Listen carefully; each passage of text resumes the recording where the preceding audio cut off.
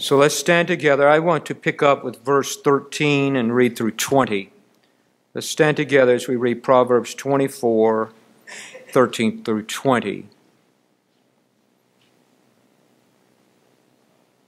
My son, eat thou honey, because it is good, and the honeycomb which is sweet to thy taste. So shall the knowledge of wisdom be unto thy soul.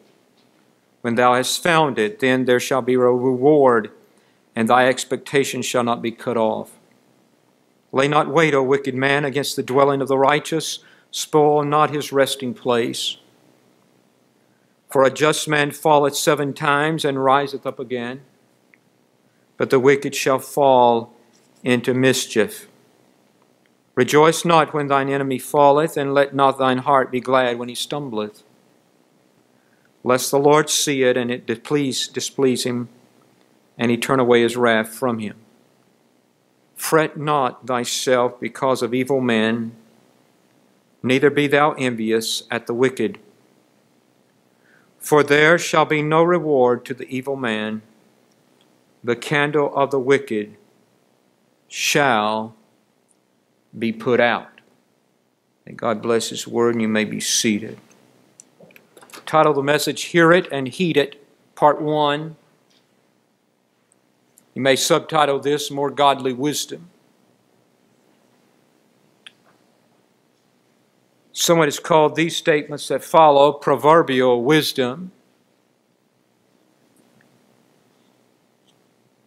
The hardest train to keep on track is the train of thought, especially when listening to a sermon.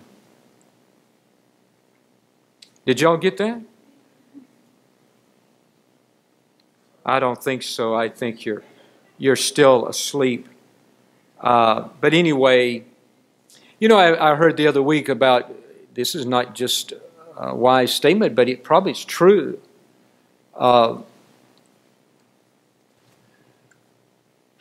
you ready now? Okay. I tell you, there's so many wires going on, sometimes I don't know whether I'm coming or going. I just hope I don't get lit up by certain wires. But anyway, several weeks ago, talking about these words of wisdom, someone said it, today's generation can only listen about 12 minutes before the mind starts wandering. And I said, oh Lord, have mercy on the pastor. You can just get started in 5 or 10 minutes, and if you start in the first point, they're already lost. I'm afraid adults are like that too. There are a number like that. But anyway, here's another one. It'll be interesting to hear teens of today tell their children what they had to do without when they were young. Thought about that? I don't know what a teenager can tell when they get 50, 60 plus years old that they were without anything. Very few. Very few. Here's a pretty good one. The voter has only one consolation. Not every candidate running for office can be elected. And that's pretty good. Hear and heed godly wisdom. First of all, in chapter 24, verses 13 and 14, because it's healthy to the soul. Healthy to the soul. Solomon is speaking here to his son. You see the words here, my son. And I've shared with you before, as you look at Solomon, many women would say, well, he's just as a father to a son. No, it's mother to son or daughter. It doesn't matter which parent it is, a grandparent. You use the Bible as the Word of God. Wisdom from God. Teach. So he's speaking directly to his son about eating honey. In the ancient world, honey was a very important thing. They saw it as health benefits. It was the sweetest substance known. But he turns the picture of the delight of honey to wisdom of God. In verse 14, so shall the knowledge of wisdom be to those who seek after it and attain it. It's a picture of just like you take the honey and stir it in things or eat the honey, so it is with eating wisdom of God, the knowledge of God. You take it in. It offers benefit to the soul. And when I speak of soul, I think of the mind, the will and emotions, your total person. Wisdom is sweet to the soul. Like honey to the body, wisdom to the soul. Honey is sweet to the taste, wisdom is sweet to the soul. Honey can help the health of the body, wisdom builds up health of the soul. So like the honey, wisdom brings nourishment in health and joy into a person's life who will strive for it and go after it. Wisdom can reward you. Look at verse 14. So shall the knowledge of wisdom be unto thy soul. When thou hast found it, there shall be a what? A reward. It gives you a hope for the future. And you won't be cut off.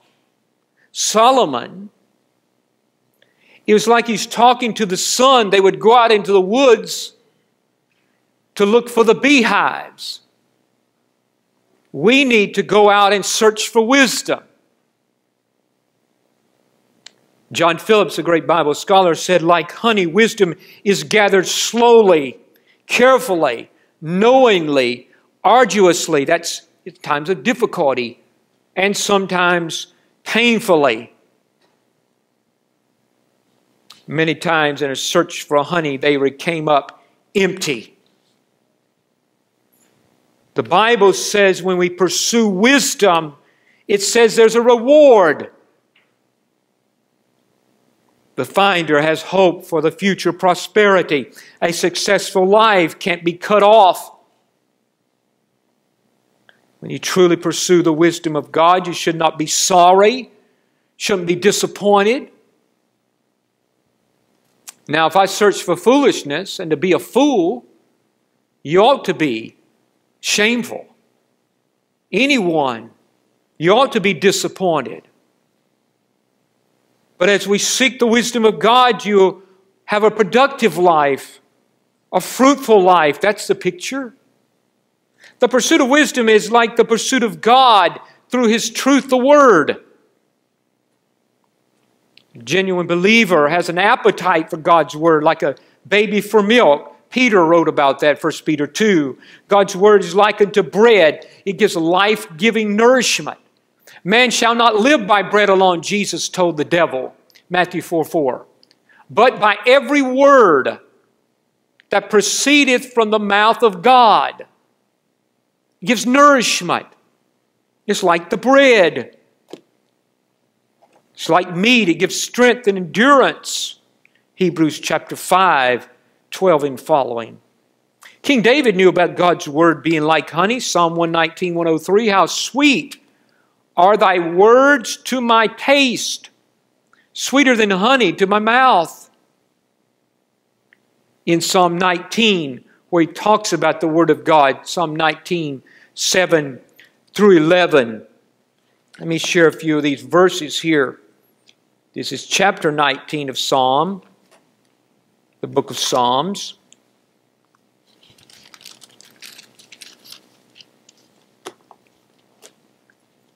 He says in Psalm 19:10, more to be desired are they. He's talking about the judgments, the statutes, the Word, than gold, yea, than much fine gold, sweeter also than honey and the honeycomb. He knew what precious, how sweet, like a dessert, the Word is. Let me ask you, do you struggle to read and study the Word? Do you digest it? Do you take it in? Think about it as you read it? Pray over it? Have you checked on the use of your time? Someone said, I don't have time to read the Bible. Well, what time do you have? You've got to look at your time. Think about the time you watch television today. Make a note of that in your mind. or listen to the radio, or share with people on your cell phone. You got to stay with the Word. You can't just, well, I'm going to get wisdom of God today. I read one verse, and I got all the wisdom I need. I doubt it. You got to stay with it. Ask the Holy Spirit to give you power to be one who is faithful to the Word. Learn and live God's Word. That's how we live victorious and conquer temptations and trials of life.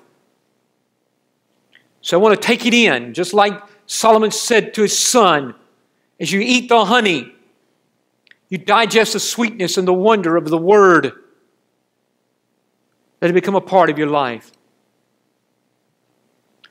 In verses 17 and 18, our second point here tonight, hear and heed the wisdom of God, and do not rejoice over the misfortune of enemies. Now look here. Rejoice not when thine enemy falleth.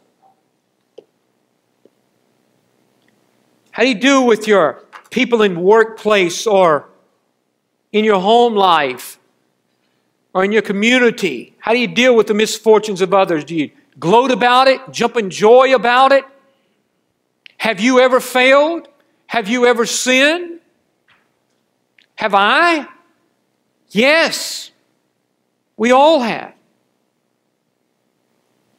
We shouldn't look with self-satisfaction over our enemy's failures. He's trying to teach his son and others. Christians, you are subject of God's grace. We have the undeserved favor of God. Kindness poured out on us from above. Sinners are saved by grace. That's great forgiveness of Jesus, isn't it? We could be in the same place as one of our foes or enemies. We need to take refuge in God's promise that vengeance is mine, I will repay, says the Lord. Romans 12, 19 and following. God will judge those who do evil against us. It's hard not to rejoice when justice is served. But we can restrain with His Holy Spirit. We need to call upon the Holy Spirit to help us control our natural fleshly tendency to be glad over the failures of others. Fill us with love for our enemies. Back in 2 Samuel chapter 3, King David, Abner switched teams. You remember the story of old Abner. Abner was one of the right-hand men of David. But he said, no, I'm going to switch. I'm going to go over to the other side. And he died. And you know what David did? He gloated about him. He said, oh boy, I'm so glad about old Abner. He said he wept, and all the people wept, all around him. He became an enemy of David. But he knew the Lord would bring vengeance. The Lord desires we walk humbly. He sees our attitudes and our hearts. Third thing tonight, we need to hear and heed the wisdom of God and not become angry because of the wicked.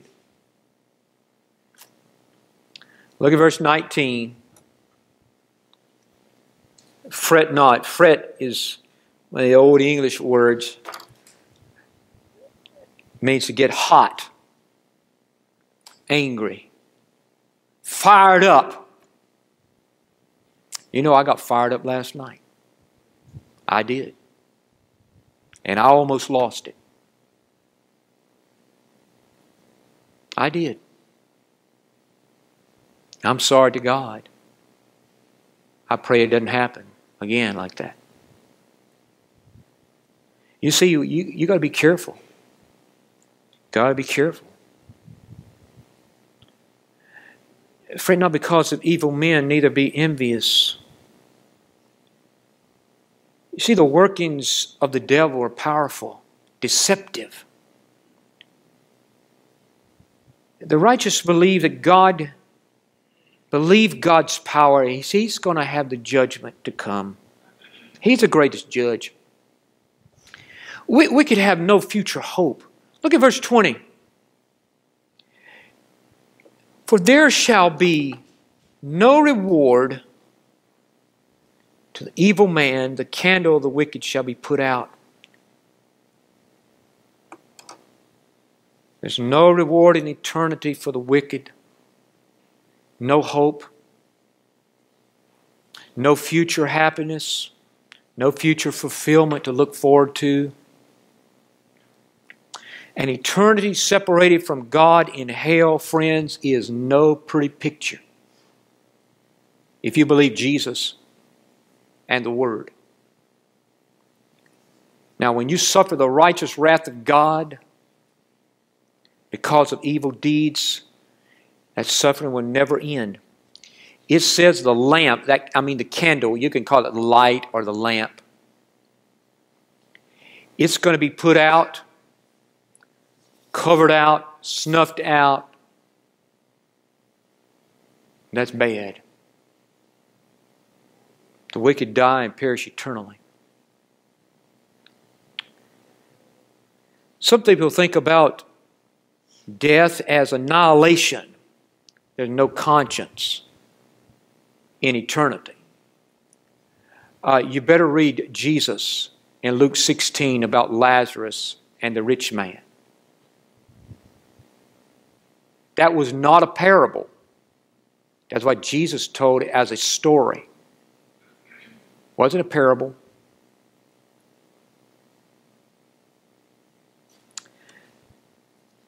It talks about torment forever and ever. Now, as we said, separation from God forever in hell is torment throughout all eternity. Some people don't believe about the judgment of God against darkness and sin and evil. If you want to look in your Bible with me, you can. Nebuchadnezzar was king of Babylon. He brought David and the people captive from Israel. And in Daniel chapter 4, Nebuchadnezzar never learned until this time about the true God of heaven. You can read the whole chapter. I'm just going to read a few verses. The Bible says Daniel told him what was going to happen to his dream. And it came to pass. Verse 32, they shall drive thee from men, and their dwelling shall be with the beasts of the field, the animals out in the field. Shall make thee to eat grass. He had to eat grass like an oxen, cow. 7 times would pass until thou know that the Most High, that's God above, God of heaven, ruleth in the kingdom of men and giveth it to whomever he will. That same hour, the thing was fulfilled upon Nebuchadnezzar, driven from men, did eat grass as oxen. His body was wet with the dew of heaven. His hairs were grown. His hair grew like the eagle's feathers, long, and his nails were like bird claws. And at the end of that time, those days, I, Nebuchadnezzar, lifted up my eyes to heaven, and my understanding returned. His mind, God gave him a mind. I blessed the Most High. I praised and honored him that liveth forever. You don't believe Nebuchadnezzar learned about the judgment of God? I'd say he did. Mr. Herod, in Acts 12, 20 and following,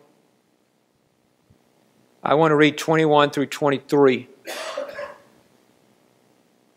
And upon a set day, Herod, arrayed in royal apparel, he sat upon his throne. He made an oration to them, he made a speech to them. People gave a shout saying, it's a voice of a God, not of a man. And just like that, immediately, the angel of the Lord smote him because he gave not God the glory. He was eaten of the worms, gave up the ghost. The light went out. The candle, just like Proverbs. The candle of the wicked is going to, what's going to happen to it? It's gone. Gone. Out. Well, don't lose it about wickedness. God will take care of wickedness. Always does. If He doesn't do it now, He will do it.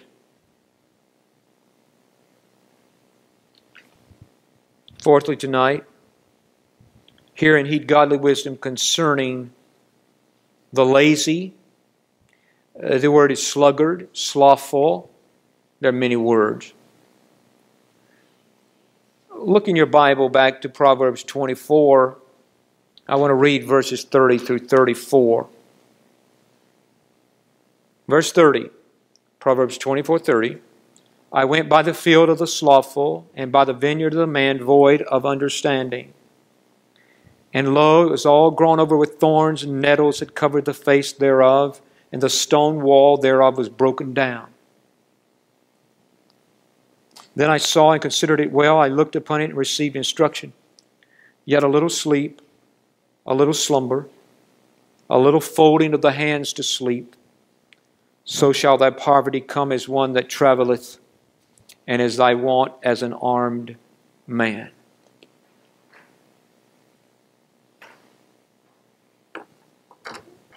The person, the eyewitness, the person standing beside the field, looked at thorns and nettles. That's briar bushes,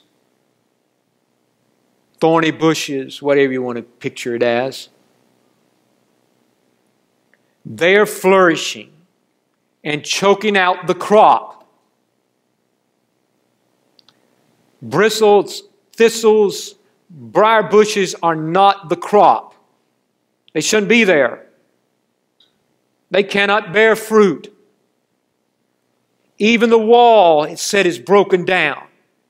That protected the fruit trees from the human beings who would steal it. Animals that would come and eat of the fruits.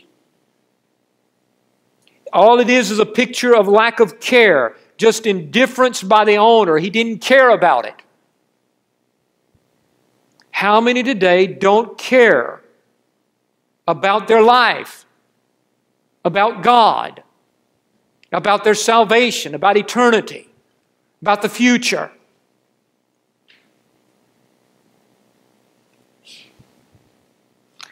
I was helping in the country church in 1978, and I rode through the area where there was a tobacco field, which I knew a lot about.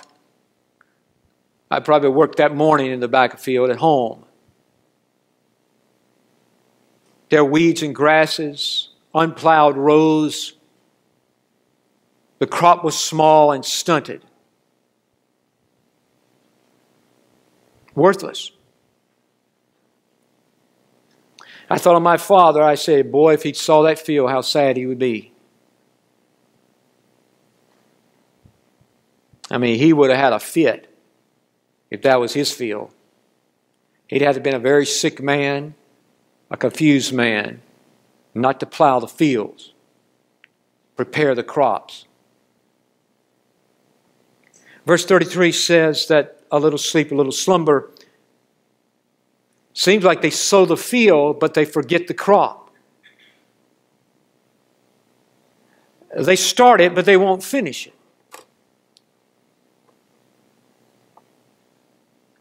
They folded their hands, the picture says in verse 43. Idle hands is a better English word. The man was his own enemy. He committed a crime against himself like a robber scaling the wall, trespassing the land, stealing the crop. We all need to guard against laziness and a desire for rest and recreation that doesn't do what we're supposed to do. Diligence requires more than just starting it. Work until you complete it. If you're working in the field, it must be watered, weeded, cultivated. If there's going to be a harvest, the harvest for the fall must be started back in the spring and the summer. You can't expect a harvest in the fall if nothing's done in the spring or the summer. Must be preparation. How's your work? Dependable? Productive? Sit around or unproductive? Waste your opportunities? Remember the little ant, the lesson of the ant in Proverbs chapter 6? They're diligent. Keep going. They prepare for the winter. Then they come back out. They keep their food.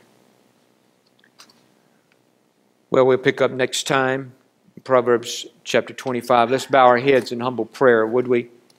Thank you, Father, for godly wisdom. Lord, sometimes we get all mixed up. We begin to focus on ourselves and what we think and what we feel, and we forget your word. God, thank you for wise words from heaven. Help us to plant it in our hearts and then share it and live it. Hear the word of wisdom and heed it. Now, Father, tonight I do not know here who needs Jesus, but you know the hearts of men and women, boys, girls. Search their heart. Help them to see Jesus. Help them to come to Jesus. They need to come. Salvation by grace through faith in what you've done. Speak to every life here tonight. Needs to come into the church. Those who need prayer. But speak to us as Christians, O God, that we might seek your wisdom. In Jesus' name, amen.